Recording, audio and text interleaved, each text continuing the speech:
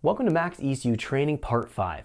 This video we're going to be taking a look at working with our data logging feature within our Mtune software. Now the data logging can be captured in two different ways. We can do a laptop data log when we have our laptops connected to our MaxxEcu and stream the data out and record it to a file format. Alternatively, we can also work with onboard data logging where we have a memory portion on the MaxxEcu that can store certain channels at a certain sampling rates that we can play back at a later point in time. We're going to be covering how to work with both laptop data logging, how to work with our onboard data logging, setting the proper channels and the frequency rates. We're also going to be taking a look at setting up and looking at our log viewer within our Mtune software so we can display and take a look at our log data properly. There's a lot of things to cover within this video, so let's jump in so we can check this out.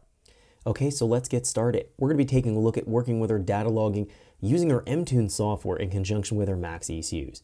Now, data logging is going to be one of the most important fundamental things that we have to learn how to work with and interface with in order to successfully do any kind of tuning or calibrating with our MaxxEcu. If you can't data log, if you don't understand the process of data logging and capturing your data, playing it back and reviewing it properly, you're never going to be able to make accurate changes in your fuel or spark timing tables or boost control tables or whatever you're trying to go in and calibrate. Data logging is going to be an essential integrated part of our calibration process. Now we have two ways we can data log. We have both a PC or laptop style data logging when we're actually connected to our MaxxEcus with our laptops. We also alternatively have an onboard style data logging where we have an onboard memory portion on the MaxxEcu that can capture data that we're going to be specifying specific channels and logging speeds, but can play back at a later point in time. We're going to be talking about both in this video, understanding how to work with an interface, again, a PC and a onboard data logging, and where they have a place in the tuning process because they're very specific in working with either. Now, let's just talk about data logging here just in general and what we're trying to do. Data logging is going to be taking the live information that we have, all the channels and data information from our MaxxEcu and storing them into a file format. By storing them into a file format, it's allowing us to play back that data to review it at any point in time.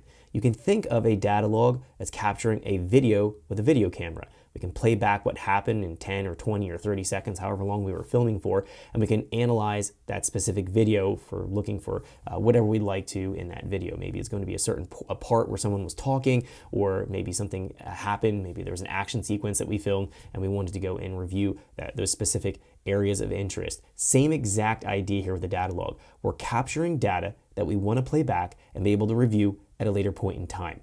So if we're looking here at our live information down here at the bottom, we can see we have our channels. They're starting to stream our data and our information.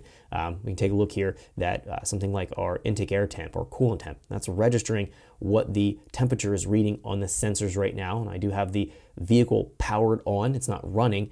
And I have my MaxxEcu obviously powered on with the vehicle, and that's why we're connected. We are in the online status. So we're looking at our information live streaming coming right out of the MaxxEcu. Now, when we're taking a look at this information, this is useful to see at a visual glance what is going on with our very important channels of data that we'd like to look at.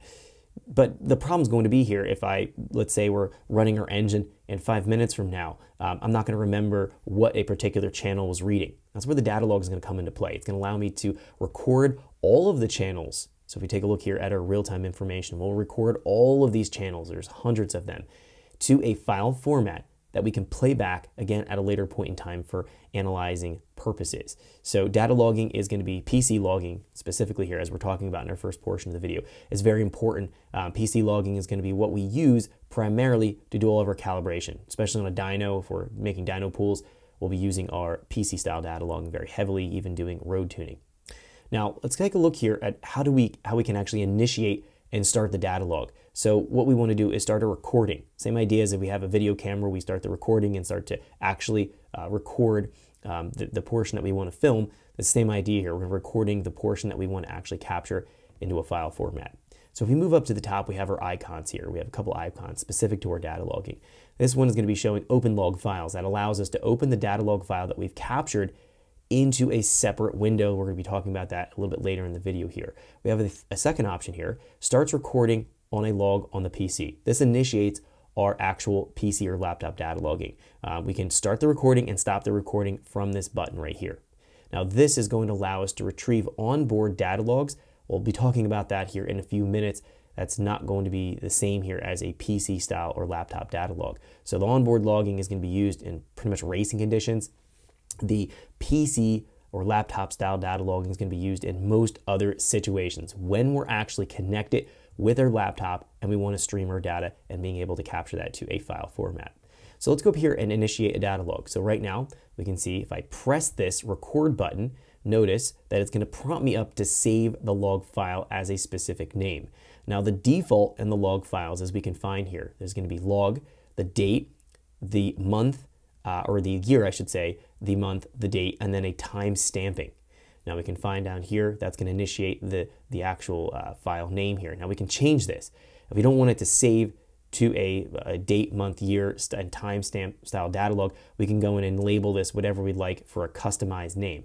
It's going to prompt us up to save the data log before we actually start the data logging process and capturing the data. That gets it out of the way. That makes sure that you have to save the data log and that you can play it back. A lot of times, a lot of other systems, you can start to initiate a PC or laptop style data log, and then when you're done, you can simply start to record again. But if you don't save that data... Thanks for checking out our teaser clip. If you want to see the rest of this video and more than 500 hours of current EFI training we have to offer, make sure you click right here. If you want to go and check out more teaser clips from this training course, click here, and you don't want to miss any of the videos we're going to be releasing on this channel, so make sure you subscribe and click here. Thanks for watching, and I'll see you guys later.